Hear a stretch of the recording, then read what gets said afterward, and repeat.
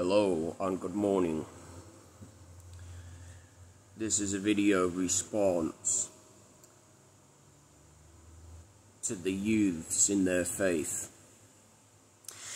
The reason why we have so much division amongst man and woman is due to the fact that man and woman are gullible enough and dumb enough to take man and woman's word over the very gospel word, which ultimately leads people astray. Now, where in the gospel does it say that God actually in fact isolated his son Jesus Christ, or better yet, any of the 12 disciples? According to my knowledge, it doesn't.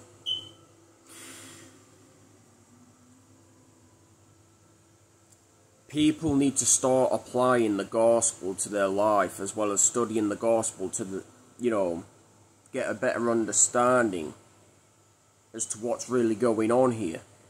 The reason why so many guys are failing, not just at life, but in attracting the type of woman in marriage that they honestly envision themselves having later on down the line, is due to the fact that they lean upon man and woman's understanding and not the gospel. I don't know how many more times I have to drill this into people's heads at the end of the day. Pick up a copy of the King James Bible, study it and apply it to your life, and the Holy Spirit, along with presence of the Lord, will take care of the rest. And I can guarantee you, if you study the gospel and apply it to your life, you will have a better understanding to the world that we live in.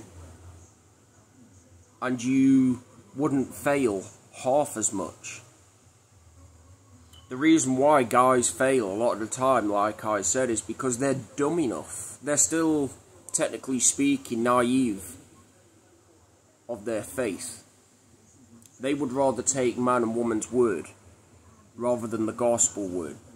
And is there any wonder why a lot of you guys fail and fall on your ass 24/7? Because you're as weak as piss. You take the very word of man and woman as sheer truth, rather than what the gospel predicted 6,000 years ago, 2,000 years ago, adding the presence of the Lord, thy Jesus Christ. So people, once again, man, you're going to have to stop leaning upon your own understanding. Yes, you have free will, but that doesn't mean you're going to be free from the consequences and the punishments that you inflict upon yourselves by believing in what man and woman has to say, rather than what the gospel has to say.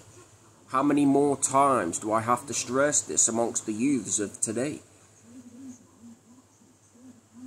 This is why, like I said, so many youths are failing, including the opposite sex, because you're taking the world's voice over the gospel word. Now, I can guarantee any of you watching this video, if you applied the gospel to your life and studied it, you would be winning a whole lot more, rather than losing all the time. Because you're actually aware to Satan and just exactly what he's up to and how he deceives, the human masses, how he shapeshifts within the human masses, including animals.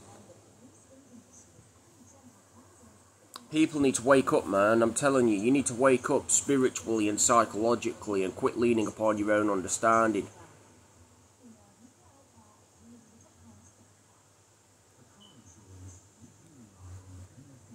There were occasions where Jesus was actually in fact alone, but don't mistake these times for isolation. They were mostly due to the fact that either he had a lot on his mind and a lot on his heart, along with a lot weighing in on his soul. And he had to just genuinely take himself away from crowded places in order to catch up with himself and heal. It is what it is. It wasn't anything to do with isolation whatsoever.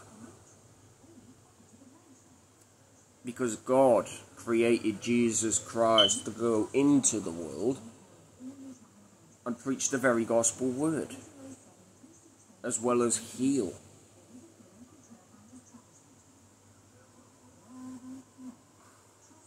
And the reason why a lot of us get frustrated is because it's like talking to a brick wall without getting any fast results. This is how dumb people actually really are. It's the same with people that go, oh, I don't need no Bible. I could not possibly ever need a Bible. I know life all by itself. Oh, do you really though? Do you? Okay, well, why are you not winning then? Why are you a failure? Why are you losing more than winning? Because you're going upon your own understanding and not applying the gospel to your life. Ta-da! I'm telling you, man, people baffle me. It's like they go around with this high and almighty attitude thinking they know everything. Do you really, though? Well, if you did, you would know that it is spiritual and psychological, yeah? You would know that the biblical word is actually, in fact, our protection from virtually being stripped of everything, yeah? Well, there you go then. So people, once again, for the last and final time, I can't stress this enough, quit going on man and woman's own understanding, thus making it your very own understanding, and start applying as well as studying the gospel word itself. And you watch your lives change, and for the greater good. It is what it is. It's not up for debate, it is not up for discussion. And to those of you that still want to go around with this arrogant mindset of I don't need the Bible, then you crack right on, because I will only unfollow you at the end of the day. Because you're a failure upon yourself. You're doing a disservice upon yourselves by convincing yourselves that you don't even need the gospel in your life, when that couldn't be any further from the truth. The gospel, think of it this way, the gospel, yeah, is like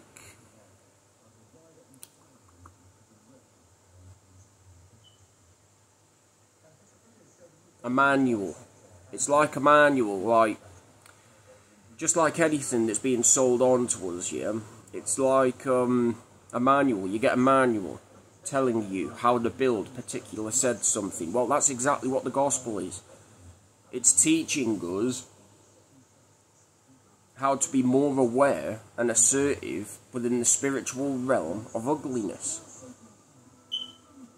Therefore, because we're more assertive, we're more aware, and more dominant for one, we can automatically repel anything that is sent onto us to cause us harm in here and in here.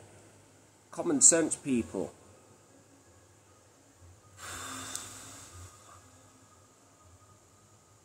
But hey, what do I know, right? People still want to joke, laugh, and scoff me off as though I'm a crazy person. Hey, crack right on, people. You crack right on. Just don't come crawling back to me crying like you always do when life doesn't work out the way you expected it to, or because you chose to go on man and woman's word and not what I had to say, including the gospel. Truth be told, right?